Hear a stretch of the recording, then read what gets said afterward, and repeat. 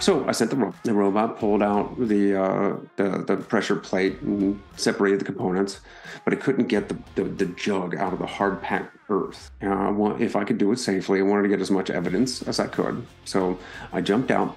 Did not have the bomb suit on. Metal detector in one hand, I had my evidence kit in the other, and I started walking towards the device. And about 20 or 30 meters from the original device, there was a secondary that hadn't yet been found. Welcome to Combat Story. I'm Ryan Fugit, and I served warzone tours as an Army attack helicopter pilot and CIA officer over a 15-year career. I'm fascinated by the experiences of the elite in combat. On this show, I interview some of the best to understand what combat felt like on their front lines. This is Combat Story.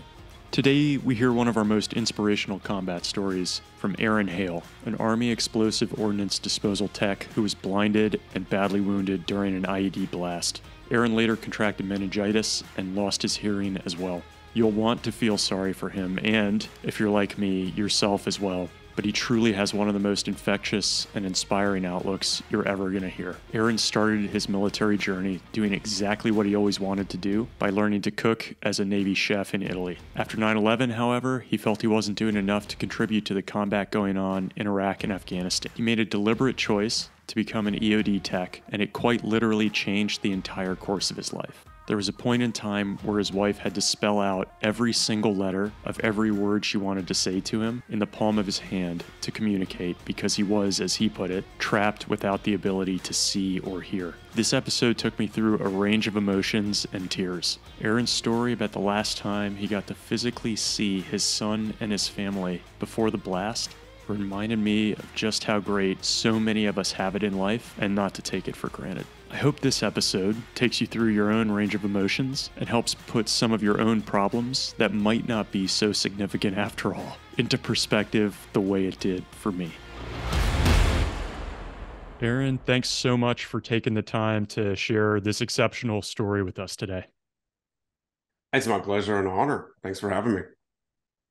And I think just because this is an audio visual medium and podcast that we share out, one of the important, I think, experiences we're going to go through is obviously the challenges that you faced within EOD and the loss of sight and hearing. And here we are doing a podcast. Could you just share, as you have your own podcast, how do you accomplish this given some of these challenges that you face? You know, I've been asked this a lot. And for me, it seemed like it was just kind of a natural step to say, I'm blind, I'm deaf, except for the one cochlear implant. And everybody's asking, well, how do you stay so upbeat? And how do you do all these things? And I don't know. I had to actually take a little introspective, look into my life and try to figure out what it was. And I believe it came, there's a lesson learned. It was described really well in Sean Akers, The Happiness Advantage. He's got there's 7 principles for happiness and success in his life. And it was the fulcrum and the lever. And the whole philosophy there is that, people believe if you work hard and you become successful, then you can then have earned happiness. But it's just the opposite. You are happy, therefore you are successful, and then you can work as hard as you feel, or work to, you can work as hard as you need. And so for me, when it came down to being blind, it was, what's the next step for me? Of course, there's in fact, even every day there are difficulties, there are tough times, and there are definitely low points, but I'm just not wired that way. Whether it's my family, and it's definitely military training, but I look at everything as a challenge, as an opportunity. And even when, on my worst days, I would sit there and feel sorry for myself And eventually, like, you can't rain all the time. Eventually, I would just get bored crying into my coffee, and I would have to do something. So if I'm gonna be this blind deaf guy, I'm going to be the best blind deaf guy I can be. So I got out there and I started chasing the same dreams I wanted to. I chased more dreams. I chased bigger challenges than I'd ever even imagined beforehand. Because, of course, you've got that cliched second lease on life. Well, I was handed, the reality check on my own mortality. So I just got after it. I started challenging myself and finding out that I'm stronger, not despite my difficulties, but I'm stronger because of them. And each time I found another challenge, whether it was, handed to me or if I chose it, I became stronger after and happier because I challenged myself. I just immediately feel so I think back to the times, even recently, where I'm like, oh, I've got it tough. Really, like, I'm so grateful for what you just said and the position you've taken. I know we'll get into a lot of this in the discussion, but the way that you motivate and inspire people is really incredible. And it just makes me personally reflect. I think, you mentioned that you're not wired that particular way. And I want to ask about when you were growing up, if you would have had this same optimistic outlook. But just before I ask you that, Aaron, I would ask for people who have been watching for the past few minutes.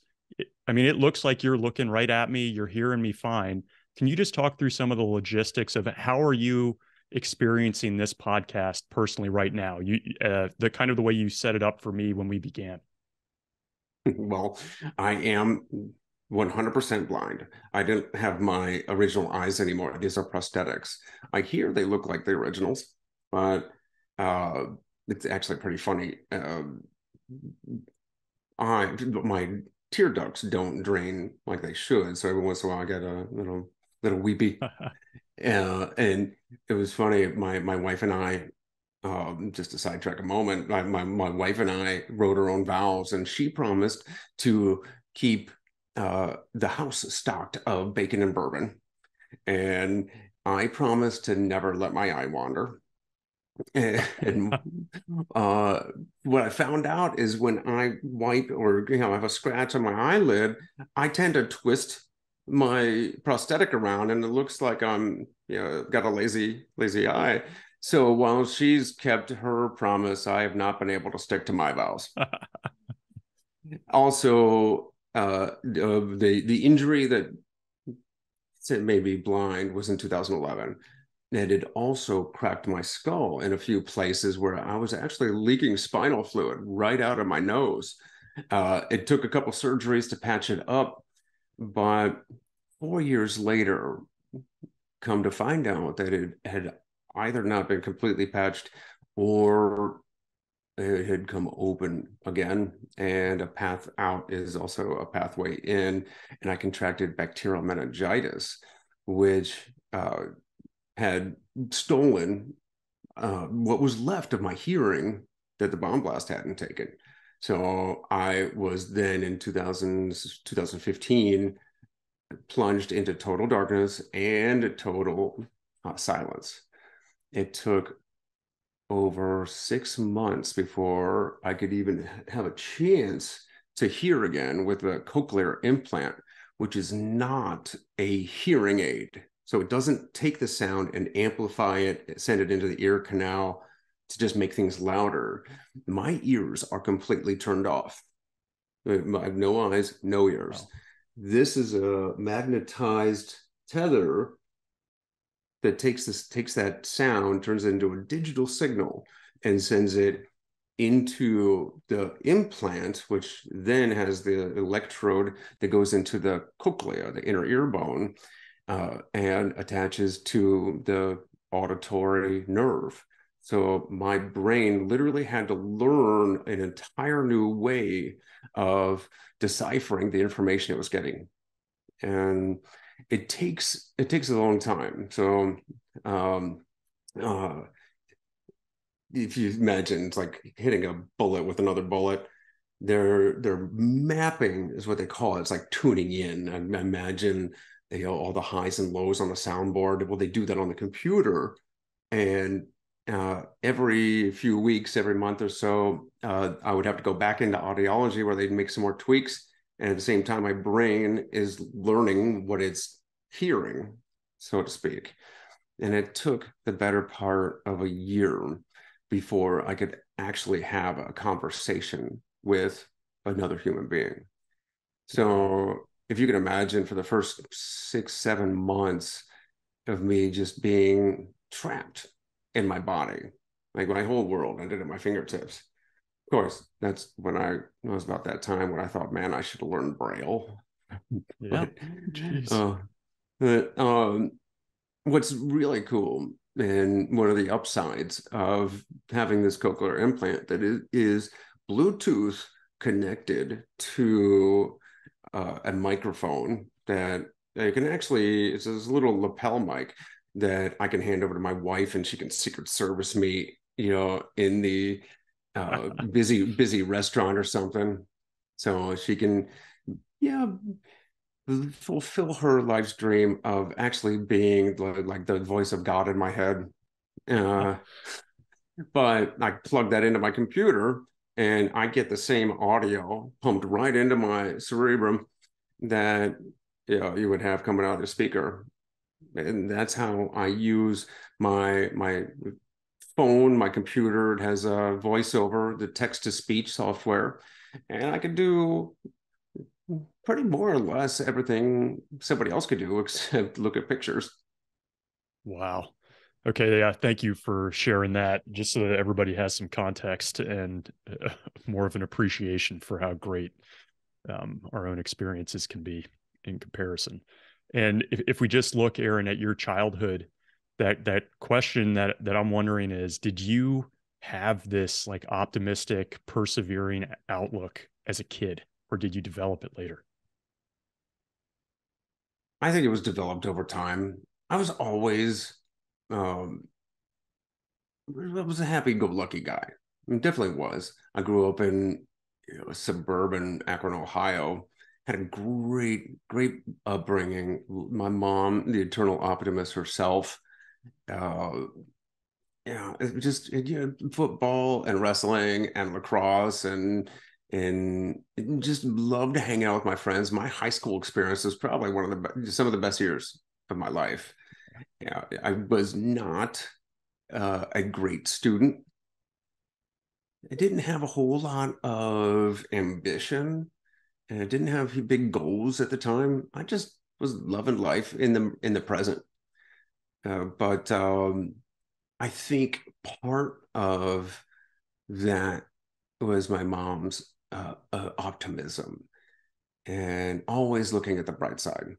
Of course, the other side of that coin, not you're always living in the moment, always being in the present is good, but not having goals, not having a whole lot of ambition or even much work ethic, uh, also paid its toll. So I was missing a piece, and I did, from time to time feel a little depressed, yeah, especially because once I got to college, all those people who learned, knew how to work hard quickly passed me by.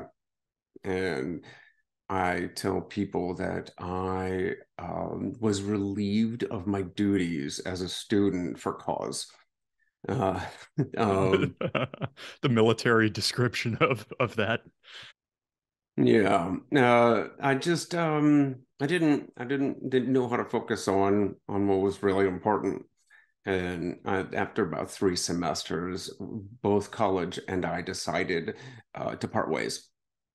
And that's when I started looking for, you know, started looking for exactly what I needed was, those core values: hard work, ethics, the um, having goals, having drive towards something bigger than myself. And it was funny. about my entire life until about a month before I enlisted. I absolutely knew I'd never be in the military. I Wow. I had long hair, goatee.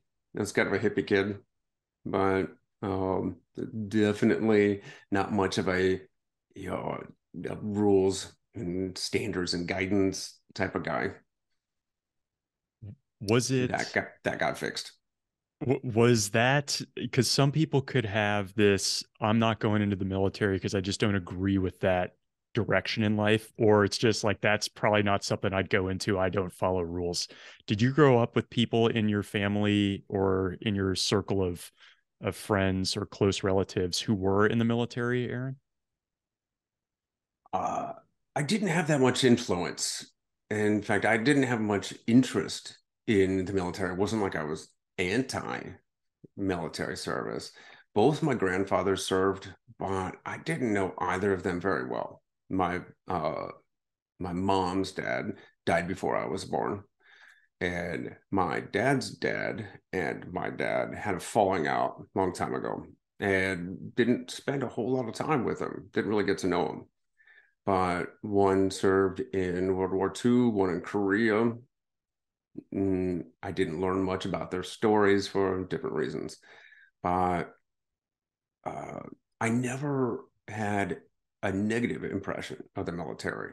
It just didn't seem like my cup of tea until I left college and I really got that reality check. Those catalyst moments in your life. Well, I was just so embarrassed about my grades, about my performance, that I really needed a change. And that's when I actually, my folks were divorced when I was about 8 years old. Dad lived in California. I grew up with my mom and my two siblings um, in Ohio. And when I left college, I decided to pack up all my worldly possessions, which are a whole lot when you're a college kid. And I moved out to California with my dad, who, very different than me, was a workaholic and very successful entrepreneur in his own right. So I figured I could learn from him. I actually got two jobs. I worked for Hobie Surf and Sport during the day, and a restaurant cooking, because I love to cook. I've been cooking since I could reach over the counter. My whole family, my mom's side, very creative, artistic people. My mom and my brother, amazing paint and sketch artists. For me, that creative, I don't know, spark led me into the kitchen because I also love food. But after about 6 or 7 months of living in California and working two jobs, I still didn't have any money. It's California. So that's when I decided that like nothing was really changing. And I started looking for a way to get back to college. And since I'd been cooking, I thought, at the time I'd go back to college. This time I'd go to culinary school, and the only problem was I didn't have any tuition left. I wasted it on the first time around, and that's when I thought of the military, who would train me. I'd get a little OJT in cooking if I joined as a cook, a chef, and I could get that GI Bill, and they'd send me to college. And in the meantime, I could also learn all about discipline and hard work and all that good stuff that I was lacking.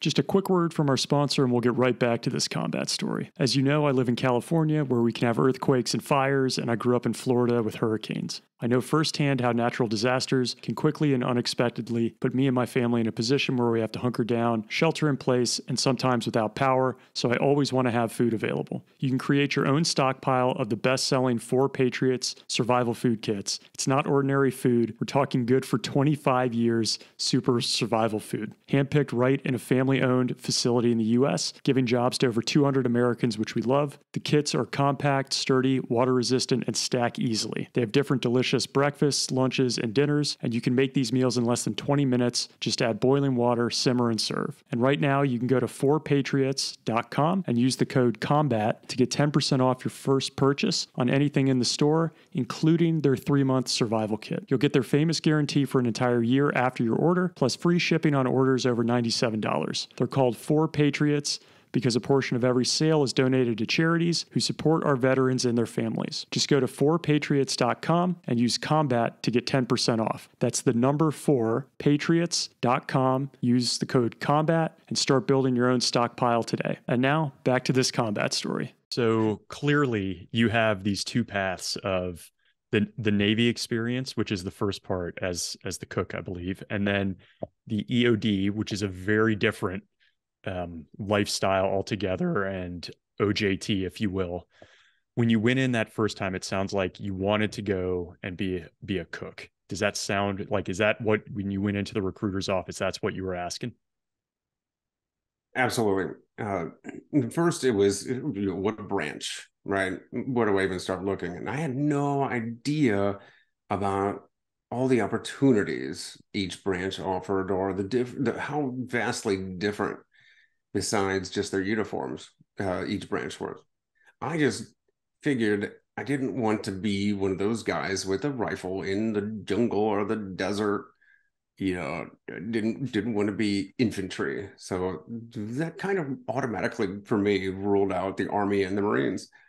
And I don't know, there's something about the Air Force. It just didn't, I don't know. That was like, I didn't really, literally did not know anything about the Air Force except airplanes. And nah. So it was the Navy, and you had the awesome Navy recruiting commercials when I was a kid about let the adventure begin and see the world, and all the romantic, romanticized stories about being in the Navy and seeing the world. So I joined the Navy. I took the ASVAB. I did pretty well, I imagine, on the ASVAB, because they wanted me to become a nuke tech on a submarine. Wow. And I said, absolutely not. I saw K-19, man. I want to be the cook. I'm going to be a chef when I get out in 4 years. So I might as well do the OJT. I might as well work in my chosen profession. And I had no misconceptions about what I would be doing in the meantime, cooking in a big, mess hall on a carrier or something. I said, I'll put in my dues. That's fine. I'm going to go to culinary school. And, at MEPS, they were just like, are you sure? I guess you don't get any bonuses for signing on cooks, but they let me enlist as a mess management specialist, which later was changed to culinary specialist because I guess the previous name was just a mouthful. And I went to the Navy's A school, and I actually had a great time. Though Navy's cooking school is about 90% how not to kill somebody. Sanitation standards and cleaning standards and all that kind of stuff. And then, oh, by the way, here are these recipe cards. Don't deviate. But somehow I got top of my class in the Navy's mismanagement school.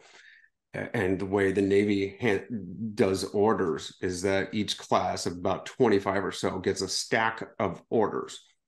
And by class rank, you get your pick. So I got my pick of 25 different orders. And one of them was flag mess in Naples, Italy. It was actually wow. Admiral's chef.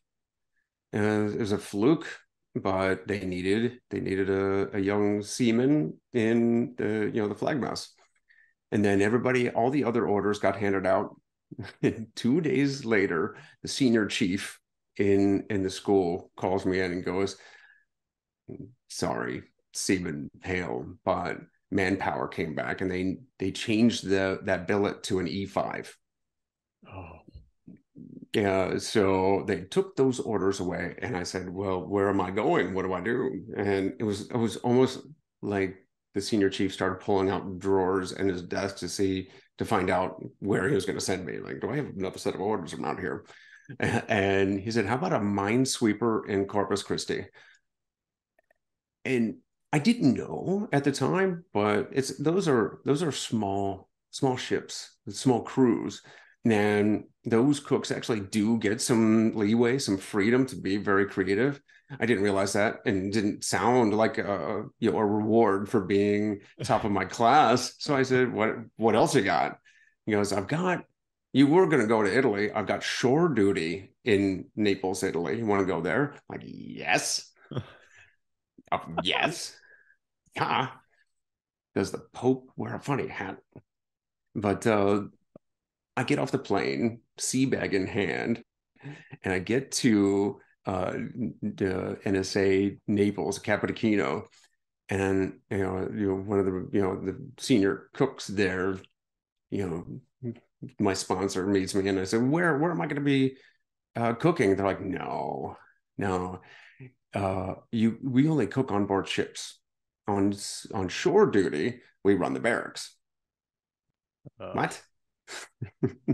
Yeah, it's like the Navy's version of hotel restaurant management. Is so I Because I was the FNG, I was put for 6 months. I was put on the night shift at the front desk of the BEQ.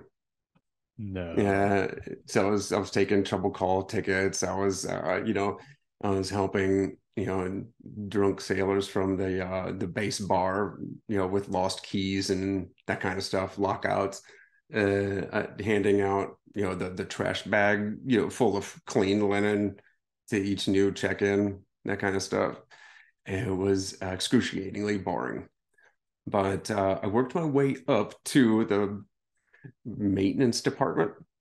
And for the rest of the time I was there in Naples, I uh, escorted all these Italian local national public works guys through on those trouble calls throughout the barracks.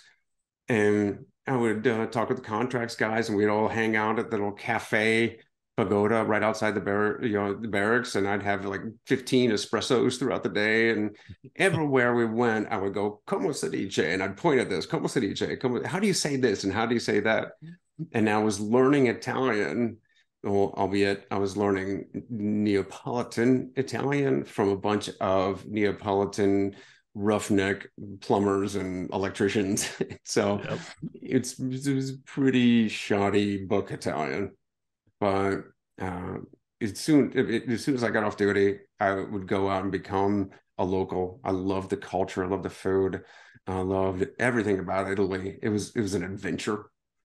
And I think there was another example of that happiness advantage, or the optimism, because you have those uh, service members that are just disappointed that wherever they go isn't the same as home. And you have those barracks rats, yeah, the people that never want to Yeah. leave base because the outside world is nothing like I'm used to. And these people are rude, and I can't find I don't have a TGI Fridays and that kind of stuff.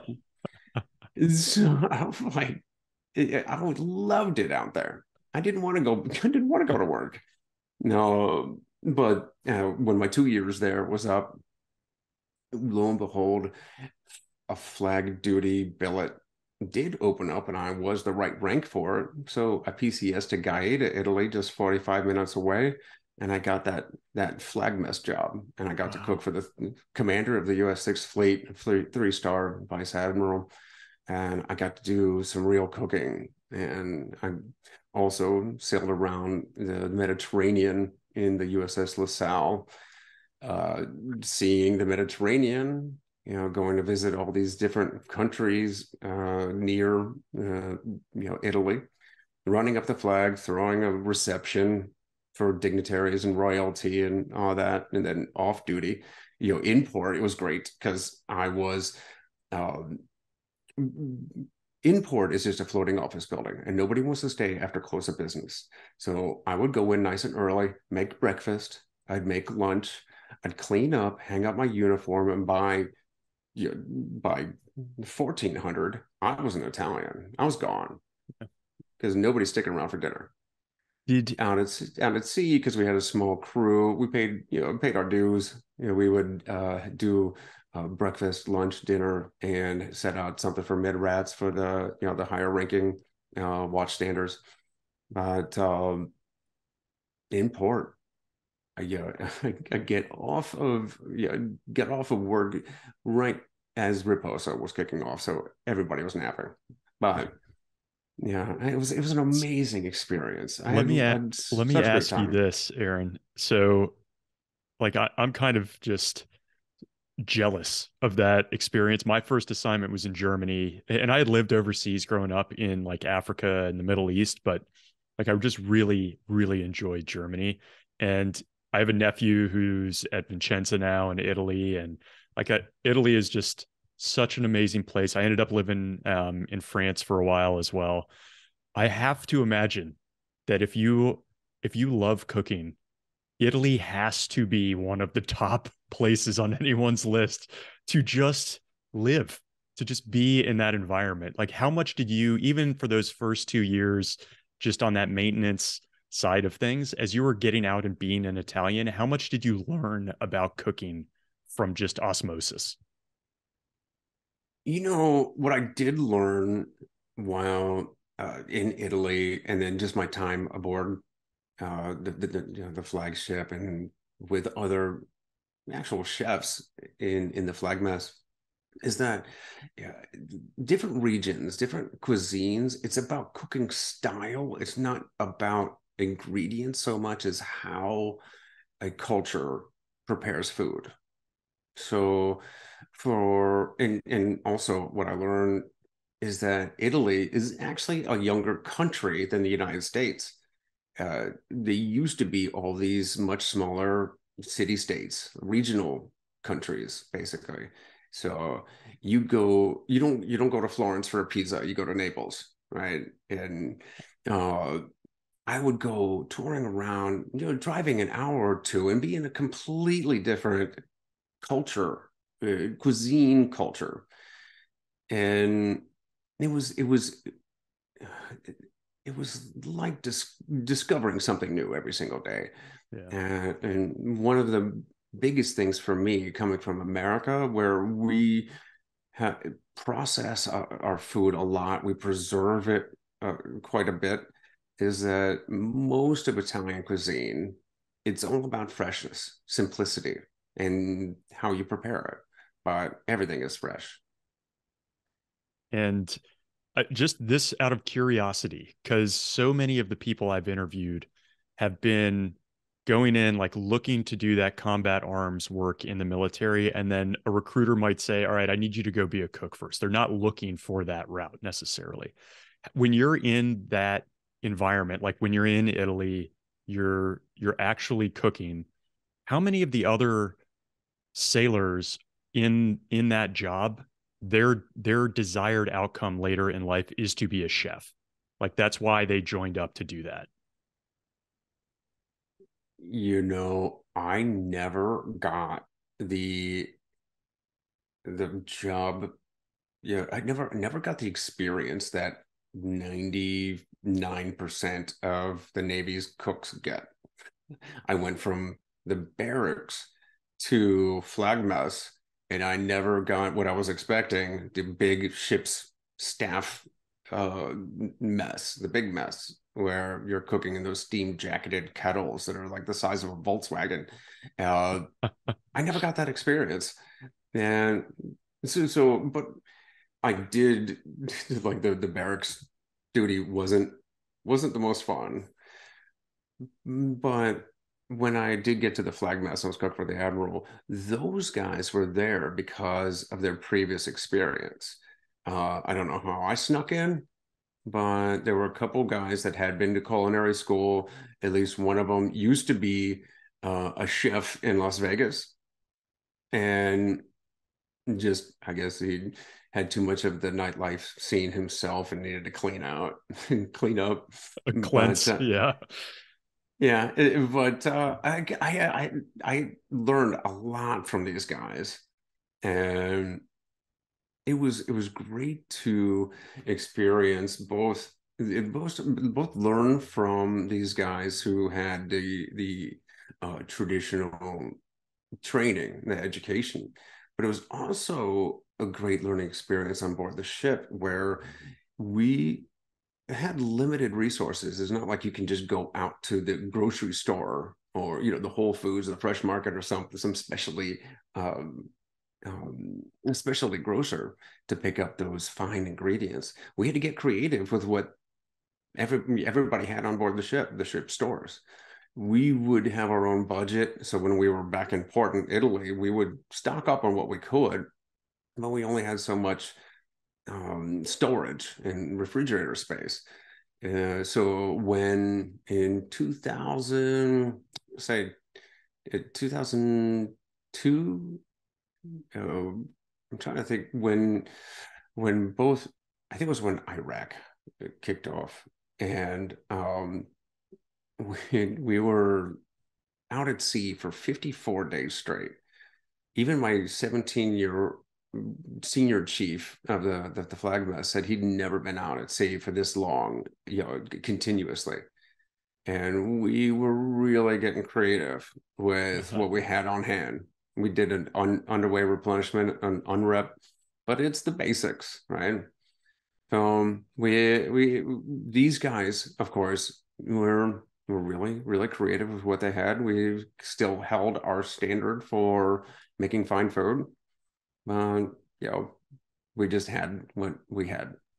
Got it. So, in a second, I'm going to try to understand how you make the change from chef to EOD tech. But one question, burning question that I have, I am making a documentary for Combat Story where I'm re-interviewing 10 to 12 guests. And one of the questions I'm asking them is, of all the time they served, which branch has the best food? And the answers I'm getting are almost universally the Air Force. However, any one of these guys who or gals who has eaten in like a flag officer type environment in the Navy is quick to point out that that is incredibly good dining experiences. Like whether they're Delta guys and just had a chance to be in that environment with the more senior folks on a ship, they tend to say like that is hard to beat. So is there any rivalry between kind of the Navy, Air Force, the different branches as it comes to cooking? Any thoughts from your perspective, having been in the trenches there, so to speak? Absolutely. I mean, there's definitely rivalry, and I think that's just inherent among the branches, no matter what the job is. But then there are interdisciplinary rivalries as well. So, when it comes to who's got the best chow, I might have to agree with Air Force overall because I think they just spend more money on their bases. They don't have to, keep a floating fleet alive True. and all of that. And they do have good chow halls, but then they also their equivalent as an enlisted job is services, and those are the personnel that they put in their dining facilities are also the same personnel that hand out basketballs at the gyms, all those Got it. services. So it's not the enlisted folks that are in, for the most part, doing the cooking. It's civilians, um, civilian contractors that cook at their chow halls. It's the same for, I think, all the branches when you're on land. But when you get out to sea, that's when you get like the Navy, who are the only ones going out to sea, are the cooks, and I think they get. I I don't have much by way of experience when it comes to Marine cooks, but I have seen and participated in some culinary challenges. The Army can hold its own, and Wow, uh, I'm but surprised. but I tell you what I always think of, and I don't think you can really, com you can't really compare those flag, the flag um, cooks. They're kind of in a world all of their own, and it's the Navy chefs that cook on board Air Force One, that cook at the White House and at Camp David, and um, but one of the things that stands out to me the most are the night bakers aboard every ship. Uh, when everybody else is in their racks and there's only the night watch or like night, patrols and flights and all that, there's the night bakers. And I just remember the dinner rolls were just the most amazing thing I'd ever eaten. That's awesome. And it was so good. Okay. Thank you for answering that. I had not even considered it. And the fact that it's Navy chefs who are cooking at those, um, you know, the White House and Air Force One and that sort of thing, I think that says a lot right there. So, curiosity here, where does the Army EOD path come in? Why do you go down that direction? Well, like I mentioned, 2002, 2004 was when I was on board the flagship. And all of a sudden we found ourselves, I enlisted in September 99 when we were at peace. And in 4 years, we had two wars going on. And the ship went out to sea as a flagship. It kind of did its figure eights in its box out in the Mediterranean.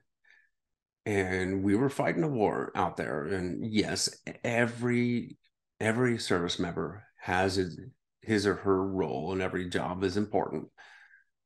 I was still, part of the big machine, the war fighting machine, but I was watching the war on on the news.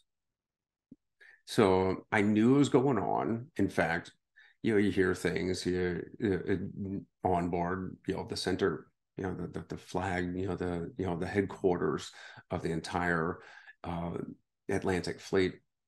But I didn't feel like I was really a part of it, and I definitely didn't feel as though my skills, my talents, my abilities were being put to the best, the best capacity they could be.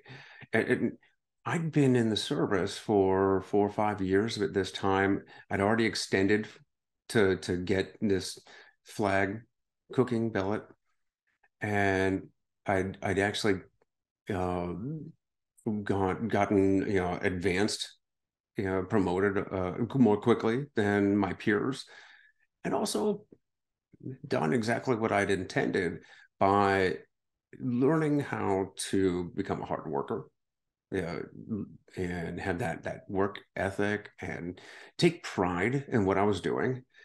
And above all else, it became less about those selfish pursuits and more about serving my country, serving the war fighting effort, you know, something much bigger than myself, and most especially, it was about serving my brothers and sisters in arms.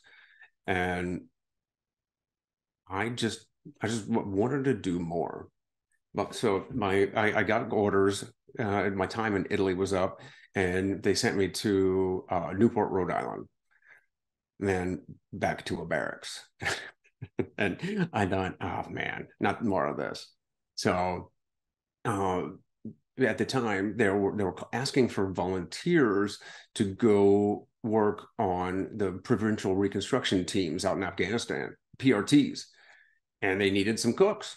So I volunteered. They said I could do a 6-month rotation in Afghanistan, and then I could come back and finish my time in Newport. And I volunteered, and they said, congratulations. And then a few days later, it was just like the Navy cooking school. A couple of days later, they said, no, no, never mind. We don't need you. I just called my entire family and told them the bad news that I was deploying, even though, when I enlisted, my mom, nobody, nobody had known, nobody had seen that coming, right? My dad actually chortled when I told him I was enlisting. He's like, really? My mom, of course, was very terrified. I said, Mom, I'm joining the Navy. It, battle's going to be, fought on land, and I'm a cook. I'm not going to be, I'm going to be cooking. Even if there's a battle, I'm just going to be cooking. And then here I am volunteering for service, deployment to the desert, and much closer to the fight.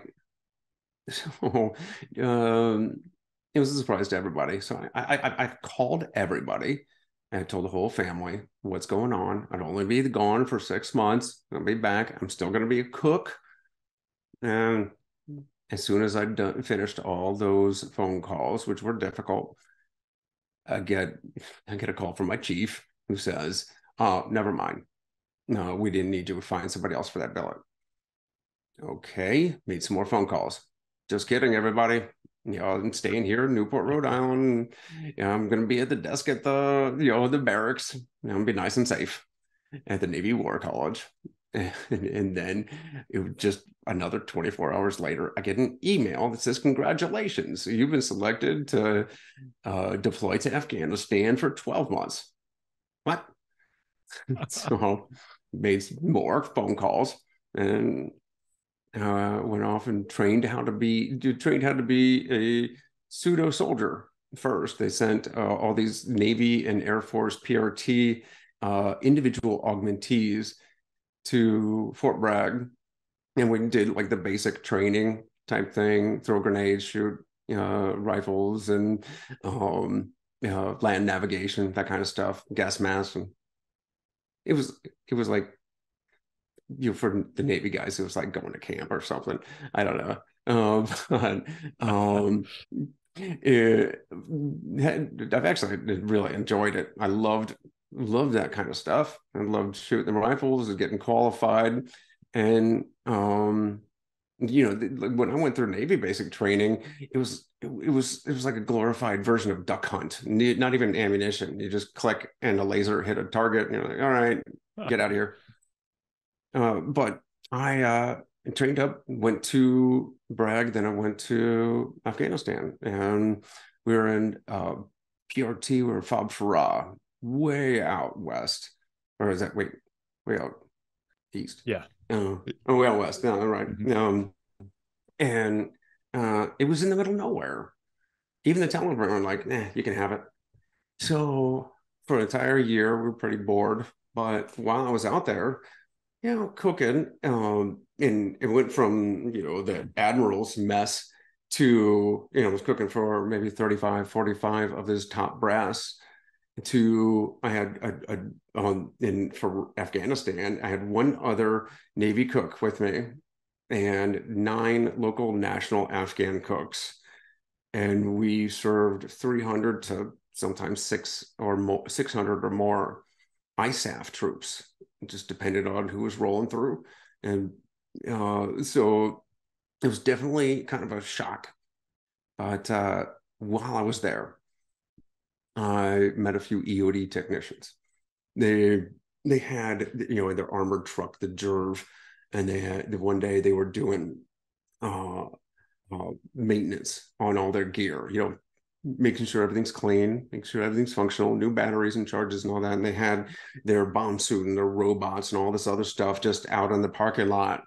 And it was like a cool guy yard sale. And I started, started a conversation with these guys, learned all about the job. I thought, bomb squad in the military, that's awesome. They asked me if I wanted to go on, they had some stuff they needed to get rid of. If I wanted to go on one of their controlled detonations, like, do I? And they even let me pop it off. So, man, I was hooked from there.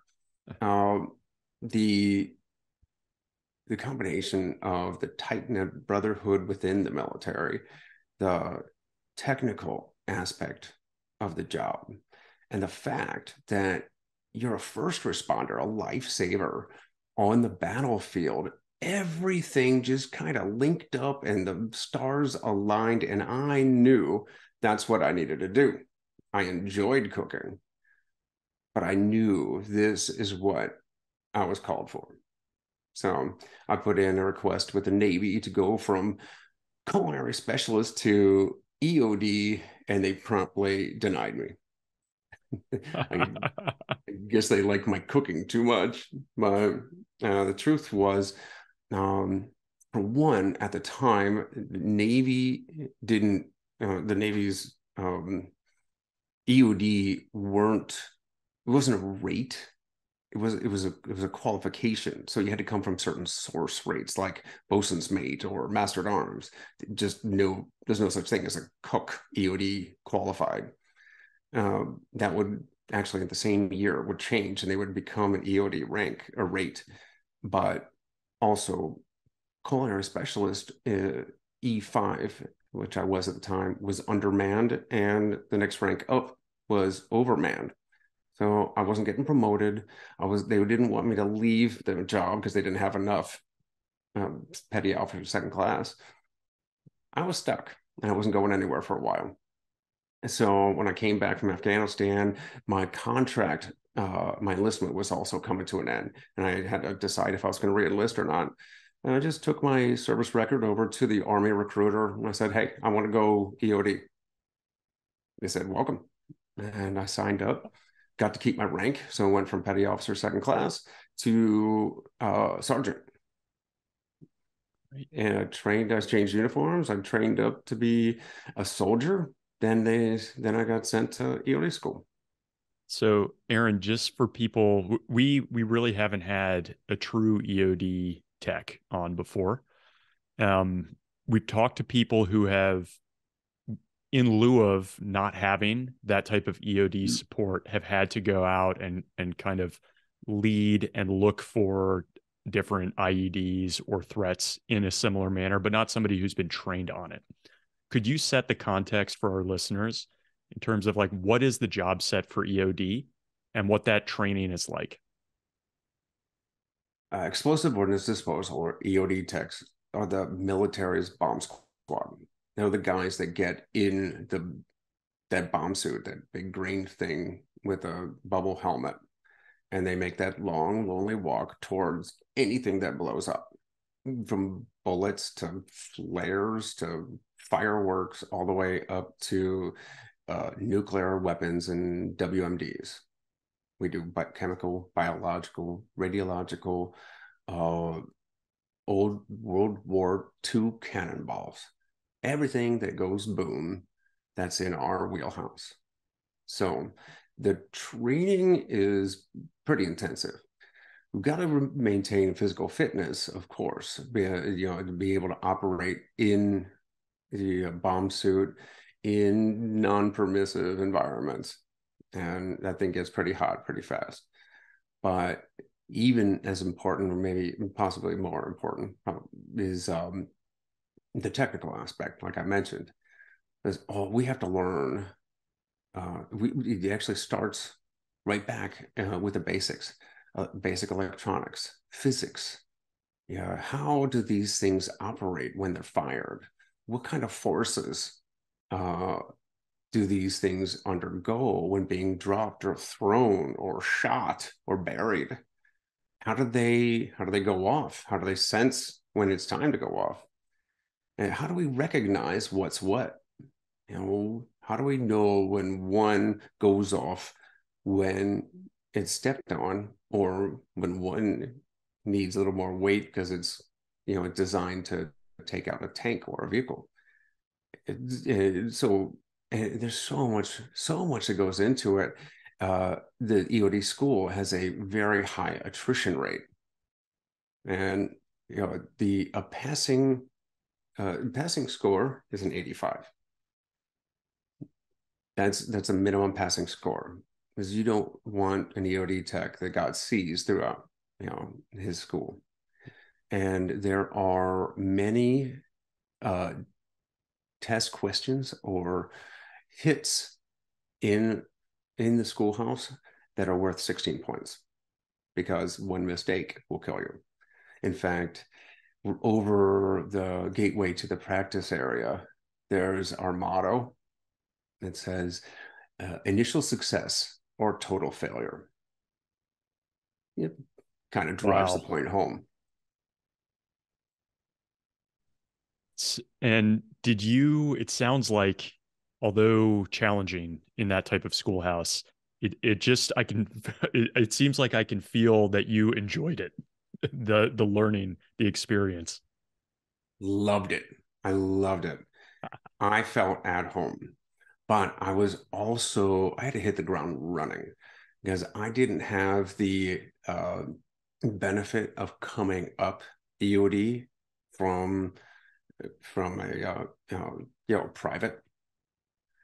I was coming, and as a sergeant, and especially as a staff sergeant, which would be coming up very soon, because just my time in service, I'd be promoted very quickly. I was expected to become a team leader very fast. So I had to learn not just the job. And what they tell all of the EOD students is that just getting through the EOD school teaches you how to learn how to be an EOD tech. So even more of your education happens on the unit level. And I needed to be even better. I needed to be faster, because I'd be expected to be the one that actually gets in the suit. The highest ranking guy on a team is the team leader, and he's the one that suits up and goes down on those IEDs, those unexploded ordnance. And I needed to get ready even faster. So there was a lot of pressure. So immediately, as soon as I graduated the schoolhouse, I started my team leader certification process. And while there was a lot of pressure, I, I mean, I was enjoying going to work. Kicked off the sheets every morning and jumped into my uniform, and I just couldn't wait to start the day. And that has a lot to do with the kind of people that go into the field, the people I was working with. You know, the those brothers and sisters in like the special forces or other units that are really tight and always trying to kill each other. uh, well, because we're into IEDs, and that's our job. We're always planting fake booby traps. We needed to be able to defeat any kind of IED that might be out there. And IEDs are limited only by the bad guys' creativity. So we had to be more creative. So we would rig all sorts of things around the team shop, uh, connected to sirens, to airsoft um, airsoft grenades, to tasers. So if you were uh, killed by a fake ID, you knew it, but it always kept us on our toes, and it always made for great stories later. Wow. So I want to ask about the first time that you found yourself doing this job downrange, but just before that, for context, and please correct me if I'm wrong here, Aaron. I have to imagine timing wise, it sounds like we're probably somewhere around 2006, 7, 8. IEDs are evolving rapidly in theater at that time. I mean, Mhm. there's like a counter IED task force that's just trying to understand. We're building equipment, trucks to withstand much larger IEDs. So that innovation that you talk about, the enemy is evolving rapidly. They're innovating. I have to imagine one of the skills you need is you have to be pretty innovative, not just once you get to the bomb, but like how do you find it to begin with? There's got to be a lot of innovation required on the tech's side too. Well, that was part of the training, and it was all about the basics. The fundamentals will always be there, and I think that's true for any job. Uh, so long as you know the basic fundamentals, you're on the right path. And of course, back CONUS and stateside, we were always getting the latest reports from the SIPRNet. We were always getting the latest reports on the new developments on the battlefield, and we would study them and we would practice them so that when we got there in theater, we were prepared for everything we'd seen so far. Wow. It's a lot to keep up with. Not just learning all the hundreds of thousands of different types of munitions that all these different foreign countries have devised and might be in our area of operation, but how they can transform these things into IEDs. And where do you go for your first deployment, Aaron? My first deployment was in 2010 to Iraq, and I was I was a team sergeant, and most EOD teams in the Army, at least, are three-member teams. You got a team leader and two team members, and I was the fourth on this team as a sergeant, trying to learn from an more experienced team leader so that I could then move on to, once I completed my team leader certification, I could be a team leader myself. But it was kind of like being a third wheel. These three EOD techs had been a team for a good long time, and I stuck out like a sore thumb. There wasn't a whole lot of unit cohesion. At least I didn't really meld with them right away. So I think it was great of my platoon sergeant and my first sergeant to recognize what was going on and really threw me a lifeline. In fact, it was the best thing I think that could have happened to me was they reassigned me over to JIDO and the counter explosives exploitation cell, or sexy, over at Task Force Troy. And it's yeah, they have great t-shirts. But went to Task Force Troy and uh I did triage for the sexy cell. And what that is of course EOD techs on the battlefield. Not only do they, you know, detect, diffuse, and dispose of these UXOs and IEDs, but we also collect as much evidence as we possibly can safely and send it up as we're like the CSI on the battlefield. We try to get information from these IDs so we can get left of the bang. So if you can imagine on a timeline, boom, would find the bomb emplacer, the bomb maker, the supplier, the financier, all those guys, and follow the chain backwards. So I went to where they were processing the intel. So triage is where they receive all the IED components from the battlefield, and then it gets organized, photographed, and measured, and all that, and separated to go off to the different departments like chemical analysis, biological analysis, all that kind of stuff. So we get the fingerprints and we get the chemical analysis from the explosives and all that. And I learned exactly how all these entities wanted it, because once it goes from triage to these different departments and studied. It then, with the EOD text from the battlefield storyboard, goes off to CIA, DEA, FBI, and DIA, and all those other intel, entities that want to know what's going on, and it turns into those reports that we read back on the stateside. And I was right there at the junction from where it came off the battlefield and then went on and got processed. So I learned so much about how it was supposed to be presented.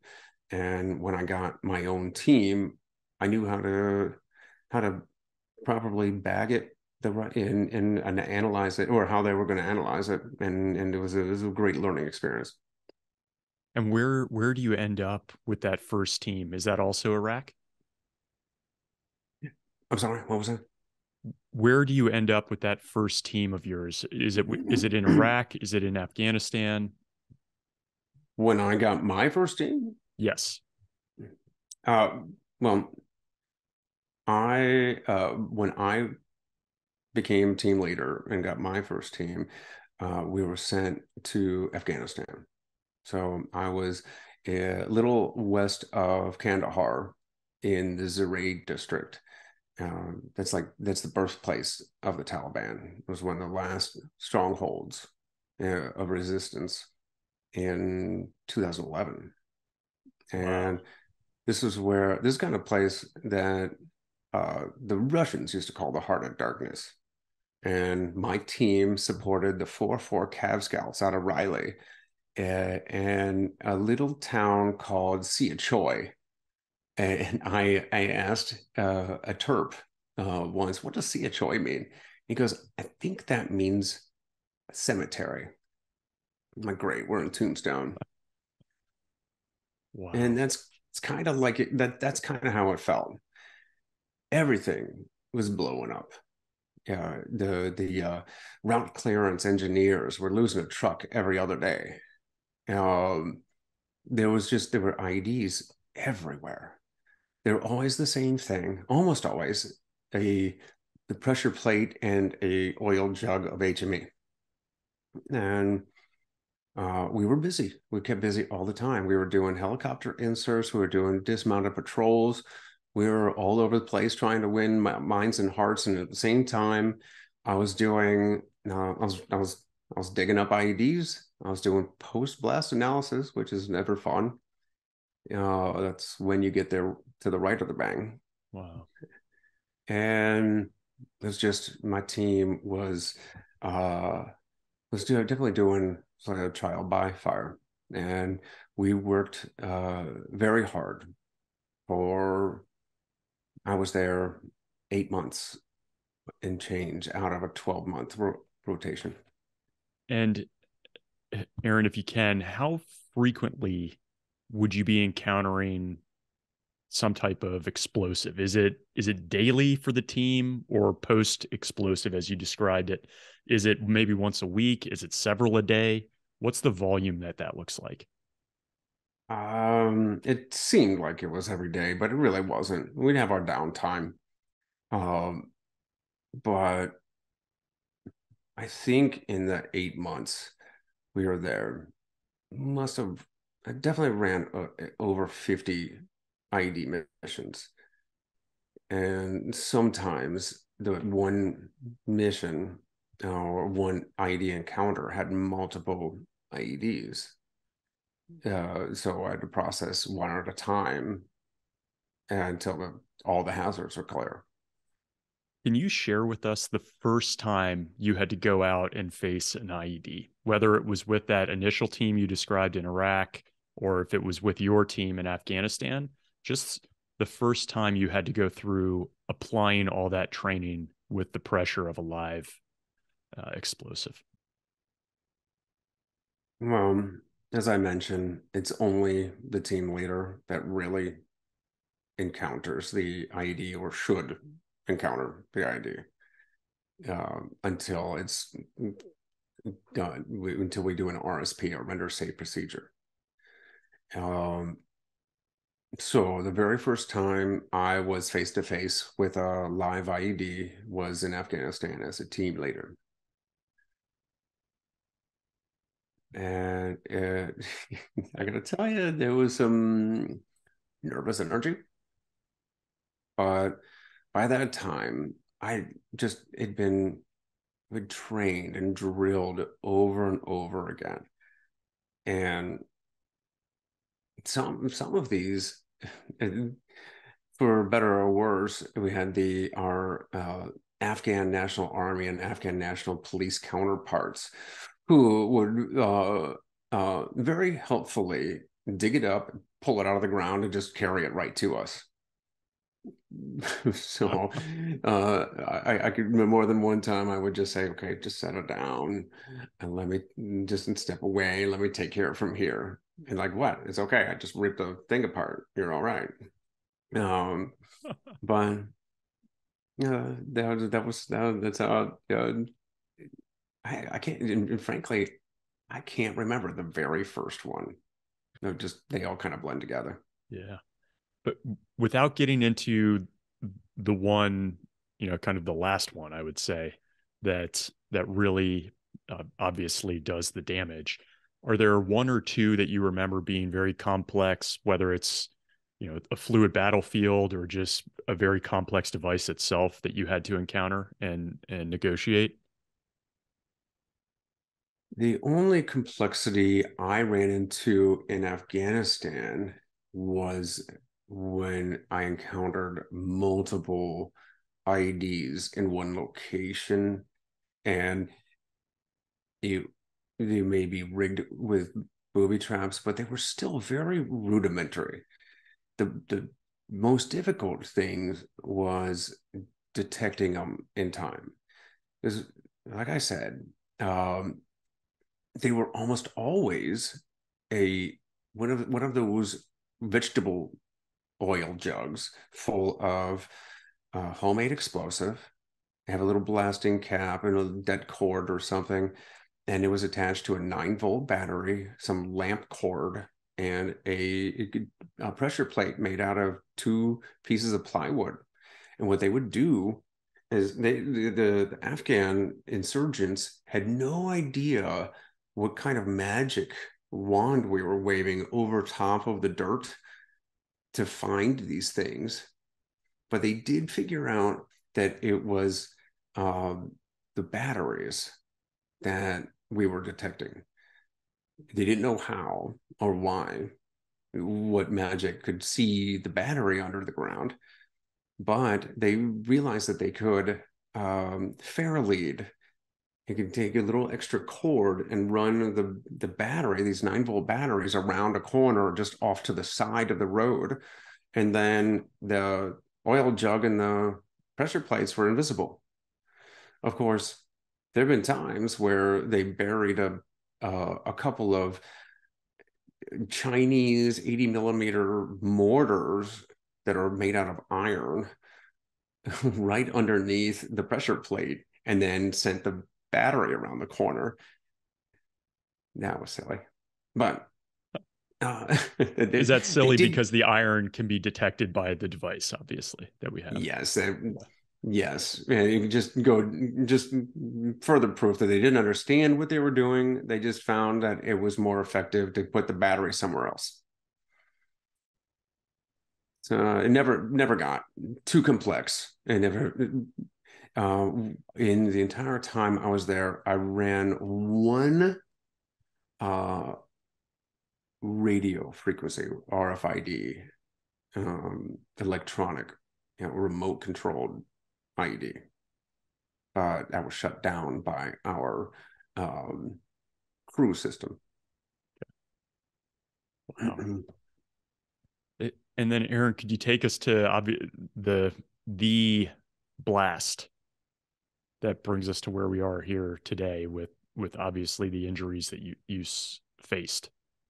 Yeah. So I'd been in Afghanistan, second time deploying to Afghanistan, first time as a team leader. We were running all these IEDs, and about 8 months into the deployment, my turn uh, came up for the 2 weeks of R&R, leave back stateside.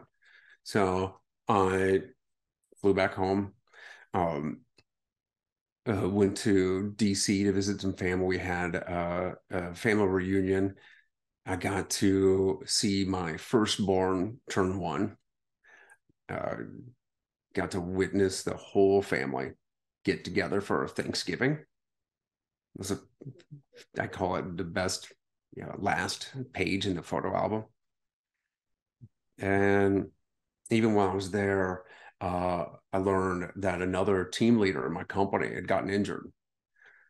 And I went to Walter Reed. I was the first one to see him out of the ICU. And I even got there before he came out of surgery. And I was asking, like, how is he? What happened? And of course, nobody would tell me, privilege. They said, you can go wait for him in this room. He'll be wheeled out pretty soon. And I got into his hospital room, and right on the chair sitting next to the bed, there was a pile of, sweatpants, sweatshirt, and one shoe. Didn't have to be a rocket science to figure that one out. And my buddy Kyle gets wheeled in, and you could tell under the sheet that there's just one leg. And I don't know if he's another one of those guys, happy-go-lucky dude, hilarious, and probably still pretty doped up from the anesthesia. He comes into the room, he goes, "Hey, oh, dude, what are you doing here?" And then a moment later, he whispers to me and goes, "I think I kicked myself in the face." But the worst thing he could come up with about the situation is that the blast had ruined a really gorgeous calf tattoo. So I that stuck with me. But a few days later, I was heading back to finish out, my time in Afghanistan, and it wasn't, it takes a few days to get all the way back to your AO. But my team picked me up in, my armored truck, our team truck.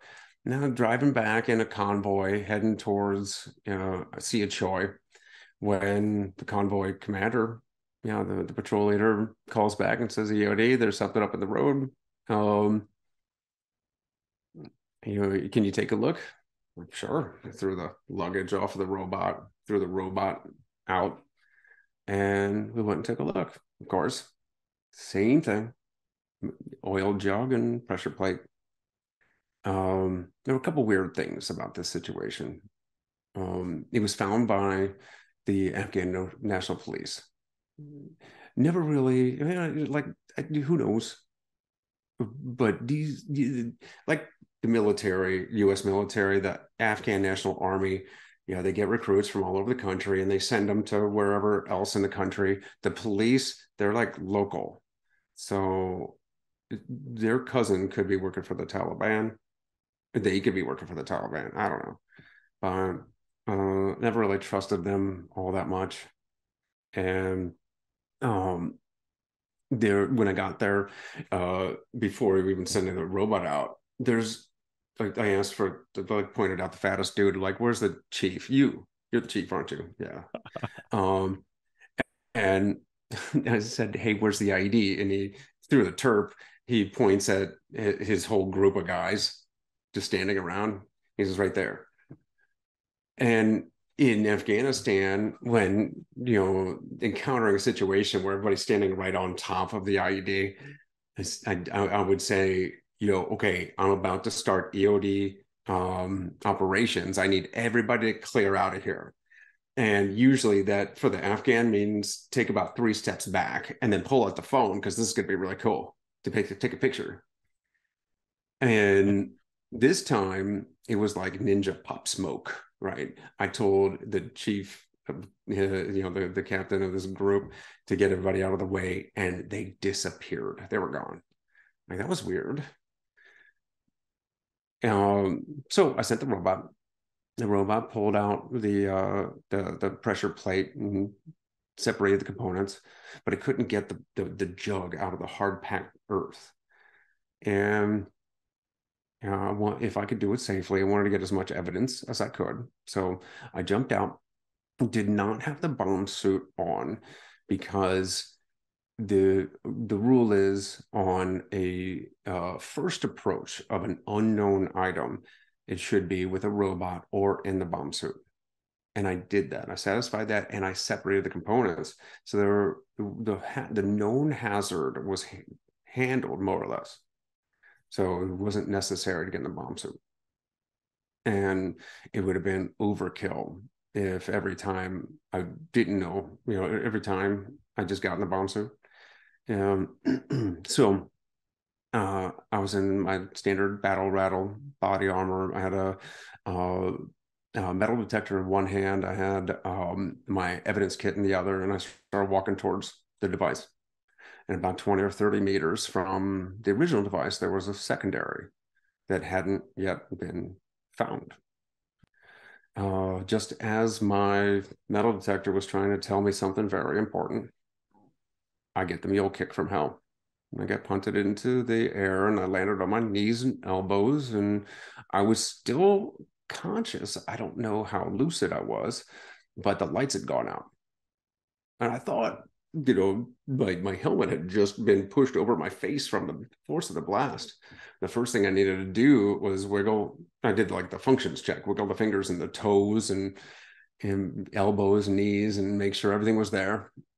And everything seemed to be intact. So I went to fix my helmet, just to find out that the helmet was gone. And that's when I thought to myself, oh no, this is really bad. My first sergeant's going to kill me for losing that. Oh man. But yeah, I'm actually not kidding about that. It's funny now, but what goes through your head at certain times. Yeah. But I also realized that I had definitely taken damage because I couldn't see. I knew my team was going to be, just standard operating procedure. They were going to clear a safe path to the down team leader, and just so the medics could get me out. And since I was still more or less ambulatory, I stood up and I started doing my first zombie walk back towards the safe area and my team. The only problem was I had no idea where the safe area was anymore, and I was just walking around the battlefield, kind of, Wow. in a punch drunk stupor. And my team grabbed me, dragged me back to the safe area. The medics started cutting, my pants open to see what was bleeding. And within 14 minutes, I wasn't very far from Kandahar. Medevac chopper was touching down and loading me up, and I was heading right back to the airfield. The blast I had mentioned before had taken my eyes and blown out my eardrums, but I could still hear. And the concussion came from my right side because my cheekbones had been crushed and had been pressed up. The orbital bone in my skull had been misshapen. And of course, I was leaking spinal fluid. But was virtually untouched from my neck down. No idea how that happened. We Hale boys have pretty thick skulls, so I don't think I could have been hit in a better place. But yeah, I was a medevac back to Kandahar, and then to Landstuhl. I waited about 24 hours there because they were worried about swelling and pressure in my brain, and they didn't want me to risk that high altitude transatlantic flight. So Within 48 hours, though, I was at Walter Reed, right back where I just visited my buddy and fellow team leader, uh, Kyle, was just down the hall from him, Aaron, and I was blind. I have a lot of questions. Thank you for sharing that. It's just, um, I think the first question that I have, the way you described your R&R felt a lot like mine 3 years prior. So I came back from Afghanistan. I went to my oldest son's first birthday party, saw family, and went back into like, aviation combat operations. Mm. Um, Shortly after getting back, we got in a pretty heated engagement, and I thought I was going to die. And in my head, I was just thinking about my kid. What was going through your head after that blast? I don't know. Like, I've never sustained a blast like that. I cannot imagine. But what types of things come to mind beyond losing your sensitive item, which I understand? Yeah, the first answer that comes to mind is, oh, the blast wave. What's going through your mind is Yes, yes. overpressure. But literally, the first thing that I thought of was situational awareness. I can remember the blast happening, thinking I'd just been blown up. And then it was, is this going to be a complex ambush? What will happen next? So my team, and it was literally thinking my team is going to be focused on me. I hope the security cordon is not also just focused on me. And that's what I was thinking about. And then of course I was knocked silly. So I get on the medevac chopper, and they're trying to put an IV on me. And the last thing I remember before passing out was them taking that, one of those really cool watches, the big watches with the compass, and Yep. uh, I'm like, don't lose that, you know. Uh, but then I passed out. I woke up for a minute in Kandahar to, my sergeant major, command sergeant major, uh, go, Staff Sergeant Hale, this is your sergeant major. Uh, yes, sergeant major. Are you telling me you telling me that you got blown up and then you got up and walked off the battlefield? Yes, sergeant major. You are fucking crazy. Yes, sergeant major. And then I passed out again. That's what I remember. And so it wasn't until, I mean, I literally the whole thing, the entire process, Landstuhl, it was just kind of a whirlwind. Doctors and nurses and okay, you're going to get wheeled out to the airfield, and for the air flight uh, across the Atlantic. Oh, by the way, do you want to meet Tom Cruise? What? I know I've got some TBI, but that just sounds like you're messing with me. And the nurse goes, "Oh no, he's promoting. He's touring around Europe promoting his latest Mission Impossible, and he just came by to say hi to the troops." I'm like, that is so weird. So as I'm getting wheeled out in the gurney to the airfield, laying in this thing, Tom Cruise, who I know my eardrums were blown out, but it sounded like he was like face to face with me. Um, but he shook my hand and thanked me for my service, and then I got on the plane, and I'm like, that was the weirdest thing. It is Um, odd. it wasn't until, and even at Walter Reed, for days it was just one thing after another, and then I finally, just started thinking about what was going to happen, but it didn't really sink in that I was going to be blind for the rest of my life for days. I thought maybe they could repair the damage, Maybe it was like a detached retina or something. Um, my right eyeball was gone. In fact, my eyelids had been fused, like burned, like melted together. So I had like this permanent wink. And Wow. but there was no eye inside. Um, but uh, I just like I remember sitting there and thinking, uh, oh my, like I'm never gonna get to do EOD again. Never gonna do my job. I love this thing. I love this community.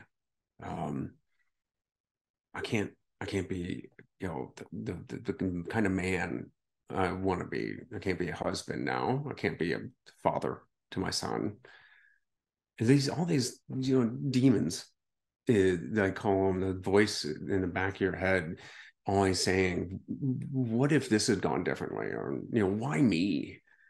And uh, it's that self-defeating talk. It's just a spiral into depression.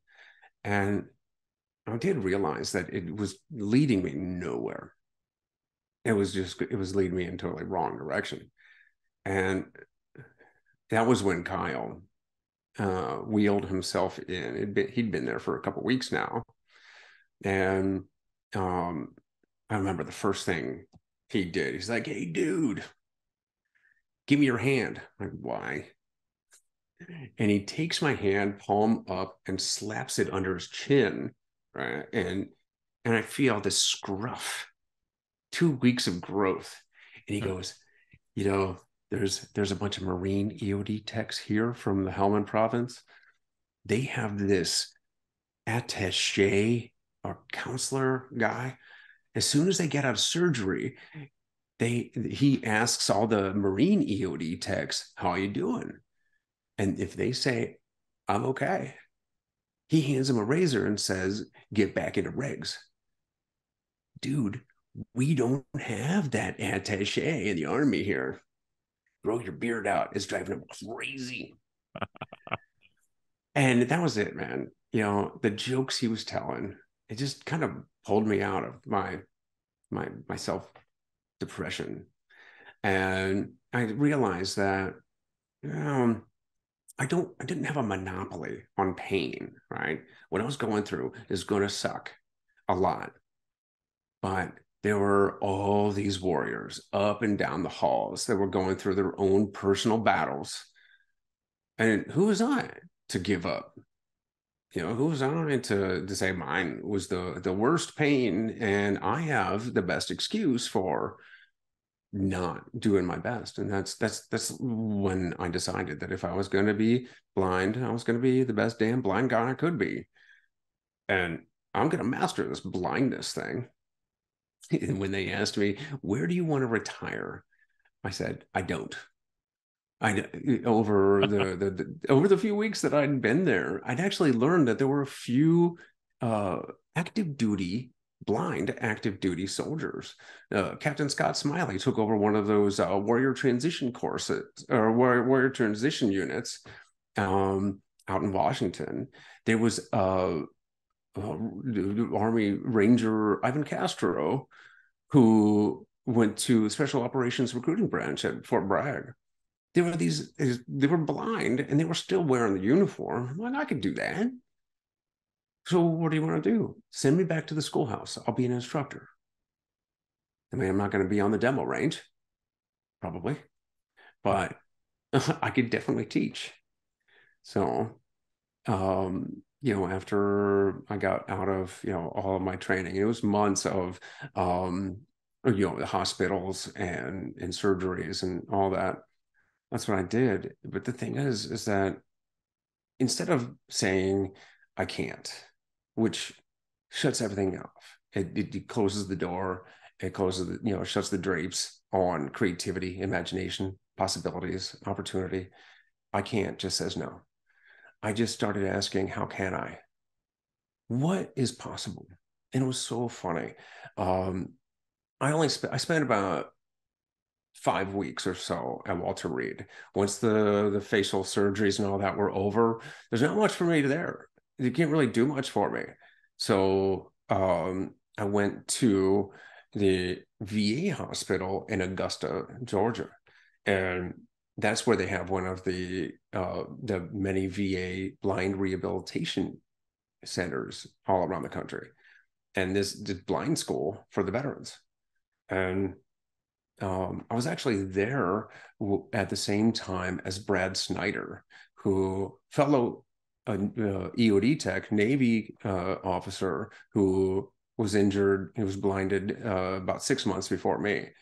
And as soon as he got out of his blind school a few months before me, he went on to win like 3 medals at the London Paralympics. He's now been to the Olympics like 3 times, and he's just crushing it. And man, I couldn't let him show me up. But everything in EOD is a competition. It was so funny. I remember, in processing and out processing, they have the same set of different types of little tests to see if you progressed or how much help you need. And one of them, it's like building blocks, but they're all these different shapes and sizes. And there may be 30 of them, but the test is you got to stack one on top of the other. But before you put the next one on, you have to let it go, and it has to stand up. And depending on the number of the blocks you can stand on end, it means you need very little help, some help, or you need a lot of assistance. It's just manual skills. So I got to like 21, and or I don't know. And the first thing I did when I saw Brad, I was like, "How many did you get?" And he's like, "Oh, I don't know." But then when he graduated before me, he comes by and goes, "I got 23." I'm like, "Oh man, I'm so gonna get better than 23 when I out process." But that's it was, how can I do this? And as I learned how to be blind, you learn to use the cane and the talking computers and phones, and just learn how to be a blind person. Then it was like, what next?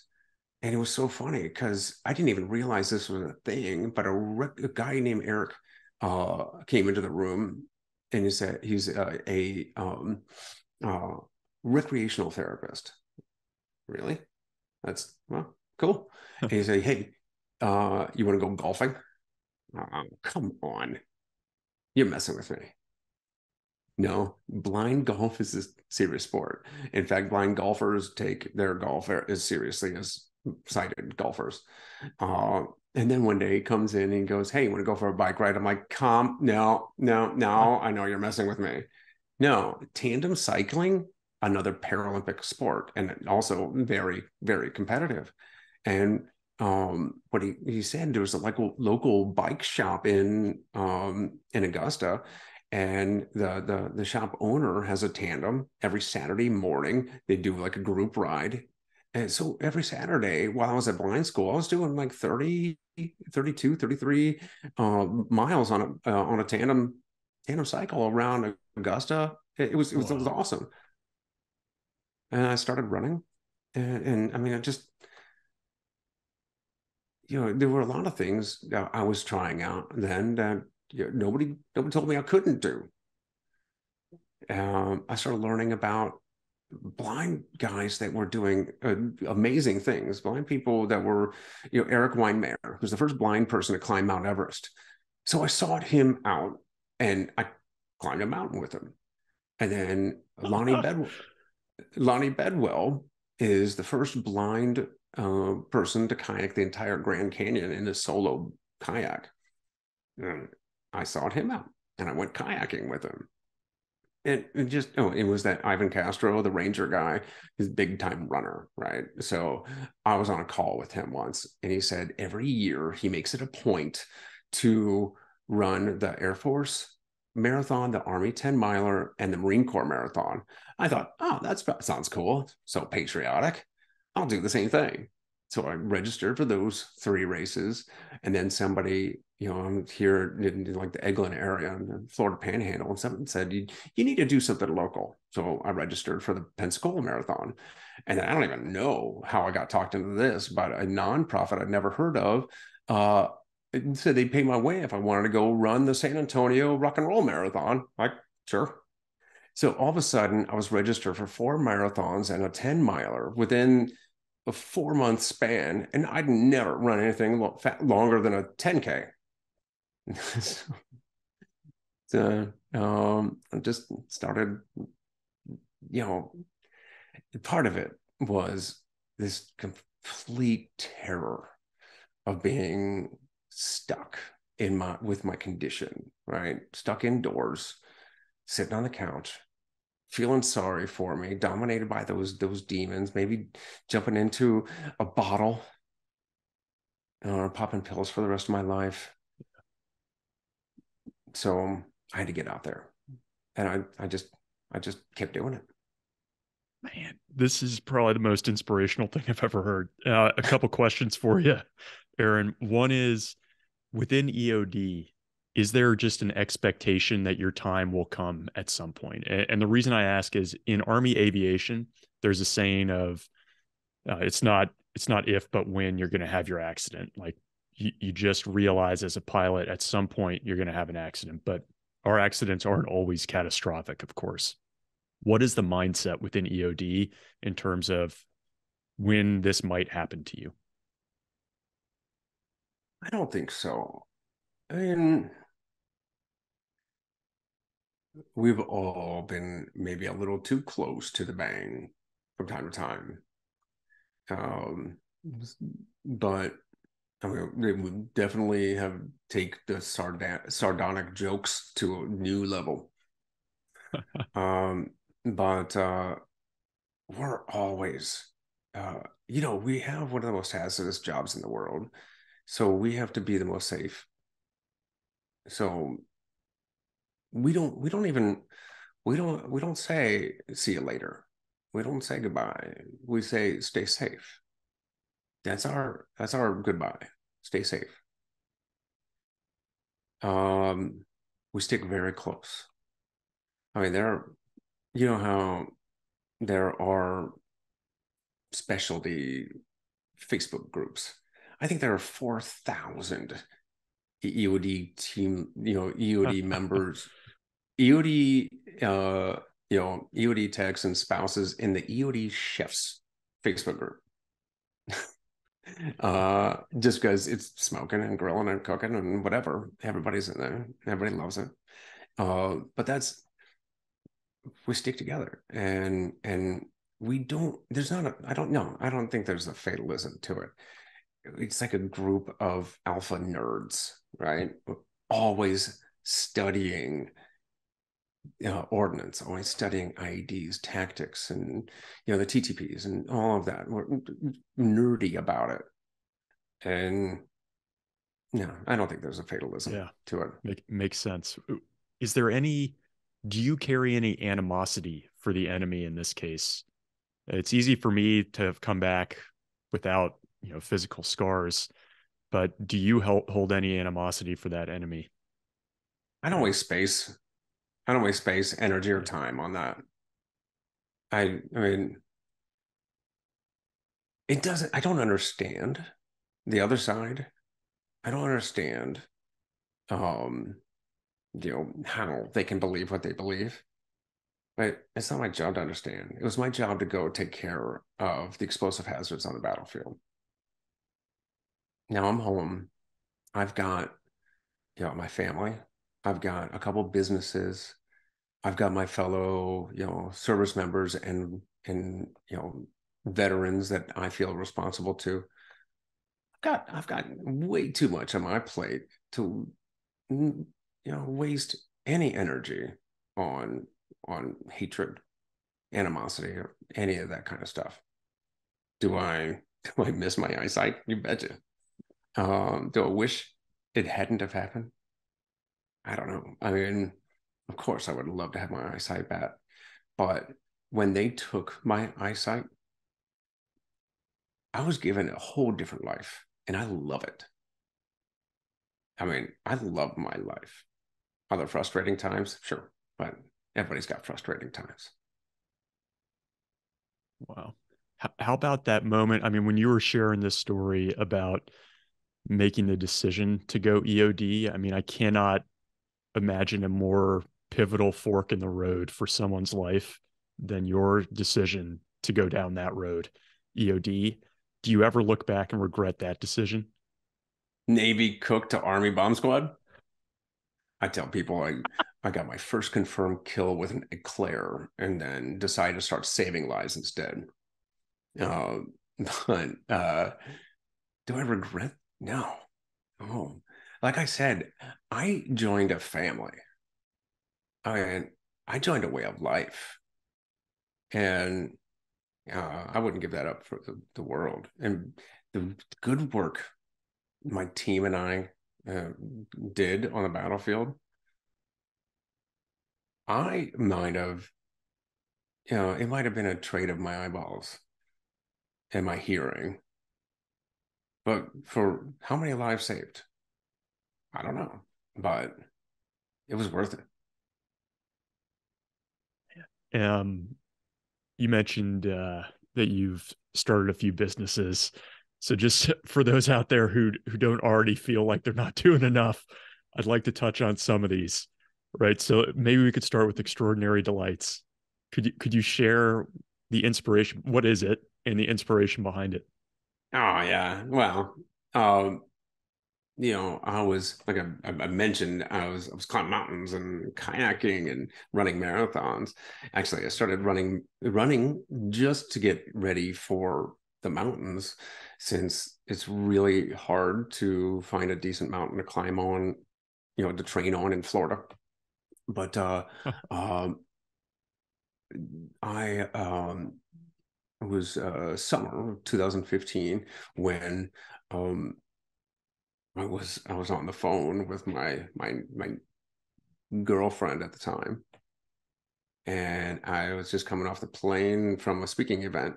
I was feeling really unusually fatigued, and then I got dizzy. It wasn't like your normal kind of dizzy. It was like vertigo, where the world just moves. And I was standing there waiting for the earth that or a countertop to hit me in the face or something. And then it just stopped. I go, well, that was crazy. So I said, I'm gonna lay down for just a nap. Maybe I need some rest. And then I don't know how long it was until I woke up with this like screaming headache. I mean, migraine doesn't do it justice. It was like somebody had poured acid right into my head. I downed a fistful of Tylenol or something, and the pain made me puke it right back up. And I called 911. Of course, it was really funny when the 911 operator asked me what the nature of the emergency was. And I said, ma'am, I've got a really bad headache. On a scale of 1 to 10, how bad is the pain? I said, ma'am, I've never felt a pain like this in my life, and I've literally been blown up before. She said the ambulance is on its way. So, uh, 4 days later, I came out of this, I don't know, weird stupor. I don't remember. But I was in the hospital. My girlfriend was right by my side. And I remember, I was talking to her, and she was in California across the country. Like, wow, how'd you get here so fast? And my mom was there. Like, you came from Ohio. How did you get here so fast? I didn't realize it was 4 days later. But it Wow. happened. Meningitis, bacterial meningitis, had snuck into my head and was trying to kill me. They started pumping me full of heavy doses of antibiotics, but they was trying to talk to me, and it was like I was underwater. And it felt very congested. And the bacteria was destroying what was left of my hearing um, that the blast hadn't taken. So I was in the hospital for a few weeks, and then they sent me home. And I'd also lost my vestibular balance, that inner ear balance.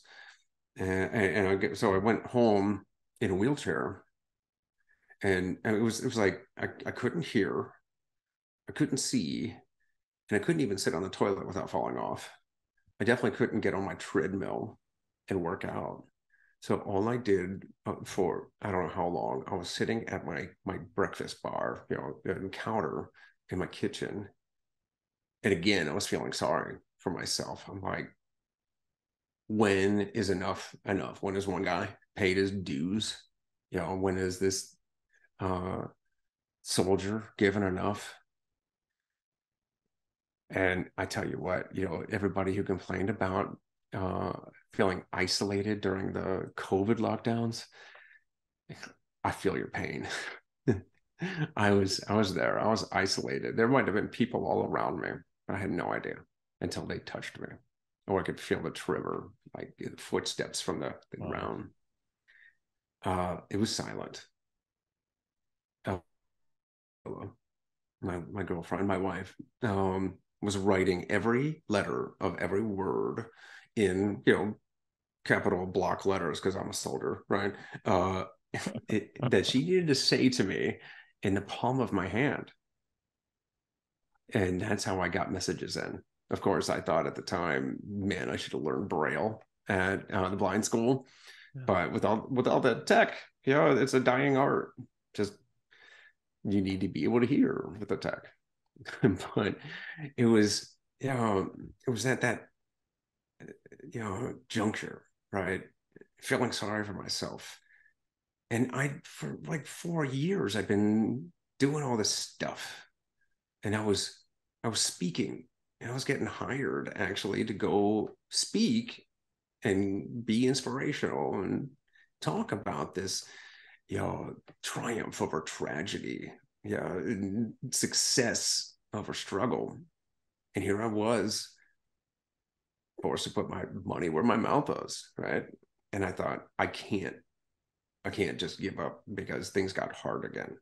I love how uh, General Mattis put it in Call Sign Chaos, where he said, at least in the Marines, things being hard was never a good excuse for mission failure. And they just kept popping up in my head. Yeah, so it's hard. You still have a mission. So I did what anybody would do in my situation, and I started a fudge company. And, A natural next step for anyone. actually, it was the holidays. Were coming up. I was still awaiting surgery. They actually did my other ear, but the blast damage on the right side, like I mentioned, was more extensive, and it didn't take. That was really, really disappointing because I had waited months for the surgery, and then I had to wait till it healed, and then I had to go to the audiologist to get it tuned in, and I thought, okay, now I can hear again, and no, and then I had to wait again to go get the other surgery and wait till the surgical site healed and then get the other implant tuned in until it was taking so long. So while I was waiting, the holidays were coming. I decided, all right, I'm gonna do something to take my mind off of this. I don't want to think about myself and what I was going through. I'm just going to turn it around on Thanksgiving. We're gonna invite the whole family from all over the country, invite some neighbors. We even adopted a few the EOD students that young guys they don't have the leave days, the money saved up for Yeah. like Thanksgiving because they're saving up for the winter exodus. And so there's just like the base shuts down, but there's still people, young guys just hanging out in the barracks doing nothing. So we invited 4 or 5 EOD students, and we just had this huge feast. And I started preparing weeks in advance. A couple turkeys, one in the smoker, one in the oven, ham. Yeah, I turned every vegetable I could think of into something unhealthy. I started cooking desserts way in advance. And I would just make cakes and cookies and pies. I started making batch after batch of fudge, and I would do one batch and I'd set it aside. And then I would do another one and tweak the recipe a little bit and set it aside. And then I was maybe a little spice and a little chopped nuts. And then I'd go to the liquor cabinet and double it in my mouth and then a little bit more in there. And I was just having fun. And in fact, my Michaela, my wife, mentioned she saw two things. One was a smile on my face that she hadn't seen in like half a year. And two, the fudge was just piling up. So she started sneaking it out the front door. Like, you got to be real stealthy around a blind deaf guy, um, and giving it away. And people started coming back, friends, neighbors, just said, "We've got a birthday party or bar mitzvah or something, and we want to buy some from you." And the capitalist in me said, "Well, of course you may." And before we knew it, we started a fudge business. It was pretty funny. I turned my garage earlier into a really awesome man cave gym. If you can imagine, then I had a treadmill, stationary bike, rower, and then a shrink wrap machine for the boxes of fudge. That's how we got started. And then just before we started recording, you had mentioned like the proceeds from that or the profits go into another business that you have. So, Yes. what I mean, maybe just one question before that. If people are going to go onto the website and buy some of this, what's the one type of fudge you say you got to have this one? Oh, well, there are a few flavors that are pretty standard, but there's one that I'm particularly proud of, and it's uh, American Pick Me Up, and it's an all American version of tiramisu from Italy, and the reason being, tiramisu literally translated means pick me up, tirare mi su, and pick me up because it's got coffee and alcohol and cocoa and all that good stuff. So what I did was I made an all-American version with two layers, a white chocolate layer with bourbon cream instead of Frangelico or Amaretto. And then instead of hazelnuts, I did toasted Georgia pecans on top. And then the bottom layer is a darker chocolate. And instead of espresso, we actually used coffee found a roaster, American Pride Roasters. So literally an all-American tiramisu. That's cool. American pick me up. Love it.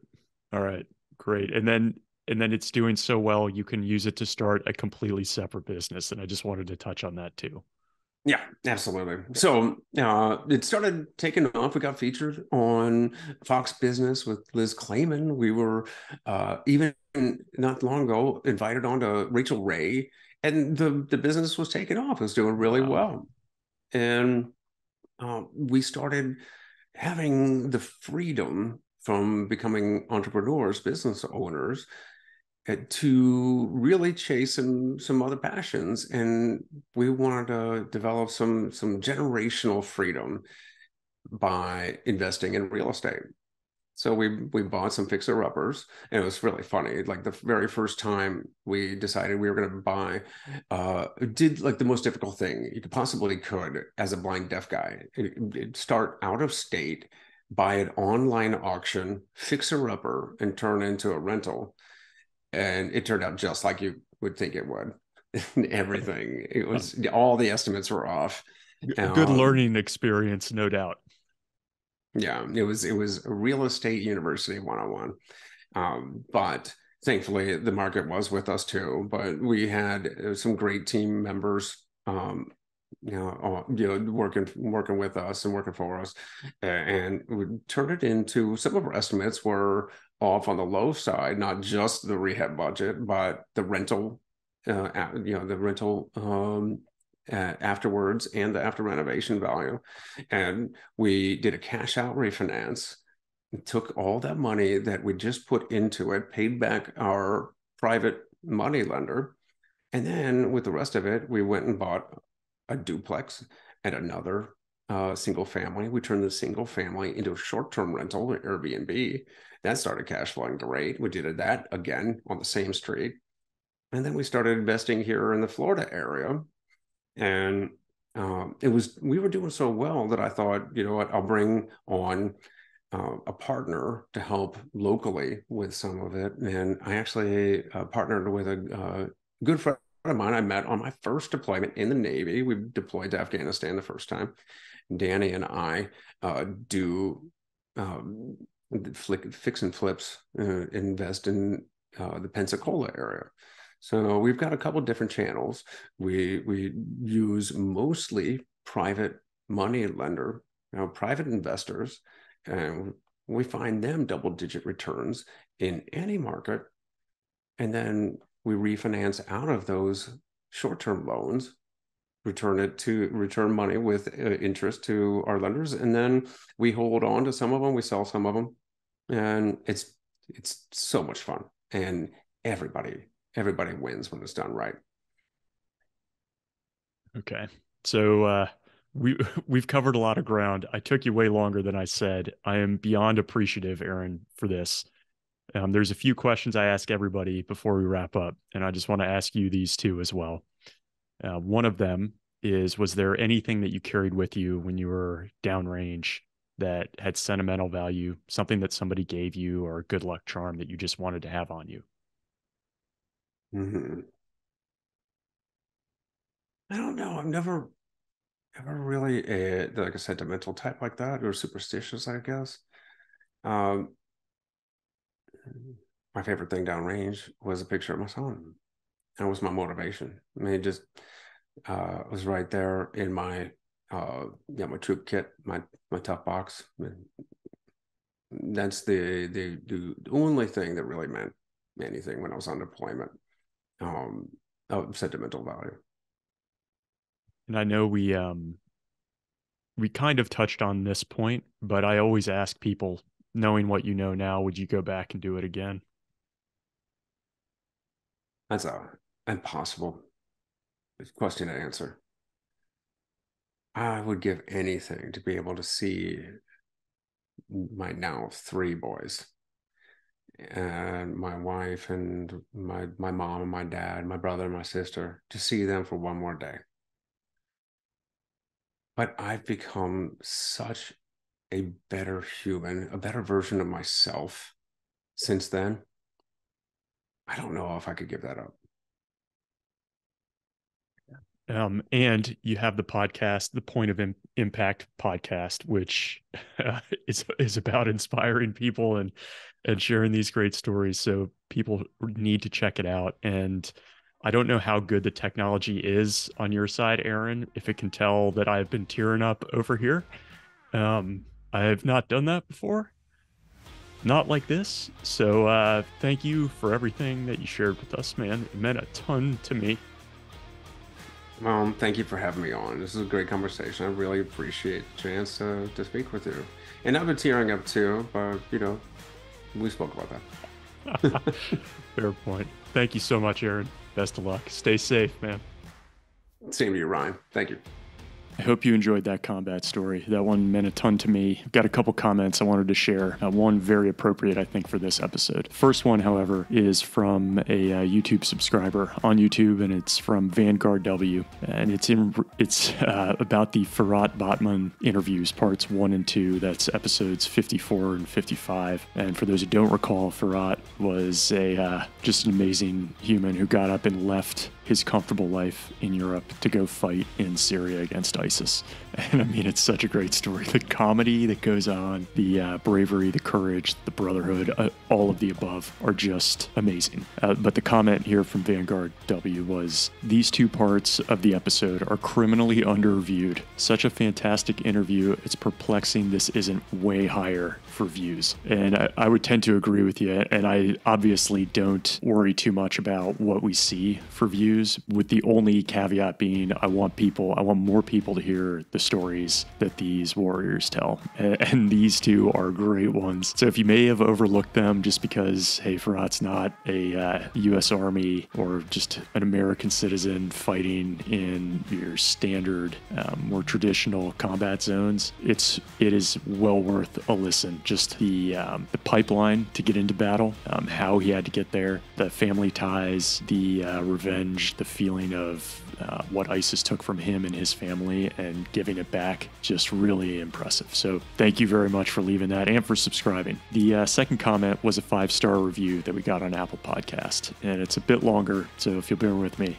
I thought it was appropriate, especially given this episode we just had, and I'll share why afterwards. This is from Mario R. Martinez, and he says, I'm bursting with American pride. I just listened to the interview with Mr. Jose Rodriguez, and for those who don't recall or haven't seen it, that's our interview with a CIA legend. And he says, I'm an American citizen born in Honduras. After this episode, I was bursting with Hispanic and American pride. Thanks to both of you for your service. That was only the second episode I had listened to. I then did something I never do. I read the comments. After reading a vitriolic comment, I responded with the following. If you are in America or lived here for any amount of time, you should be grateful to these people for making the difficult choices and taking the increasingly challenging steps to assure your right to disagree with them without fear that men with guns might come to your home and disappear you in the middle of the night. So stand in judgment and be self-righteous. They put their lives on the line so you could do so in peace. Every American or person living here should recognize that our freedom and the peace we enjoy at home was created by men and women such as these. They are those who hold the evil at bay,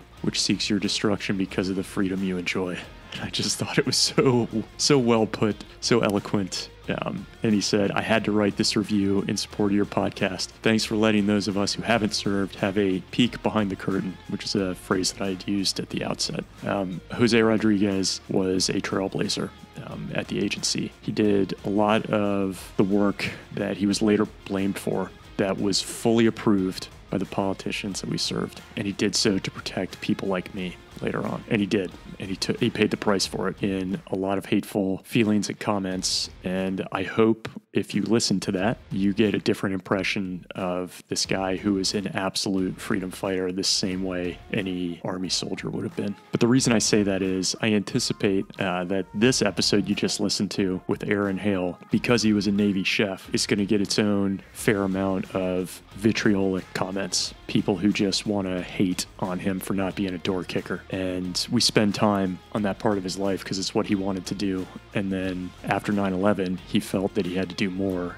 And he deliberately went down the path of being a bomb technician. And it changed everything about his life. So I would just ask, if you've listened this far, first of all, thank you very much. Take a look at the comments on YouTube. And if you do see people getting out of line, please stand up for Aaron. I don't think he would ever ask for that, but I'm asking for it because it's important to me personally. So thank you all for listening, for being longtime listeners, or maybe it's your first or second one like Mario here. But I greatly appreciate it. And this phrase has a newfound importance for me.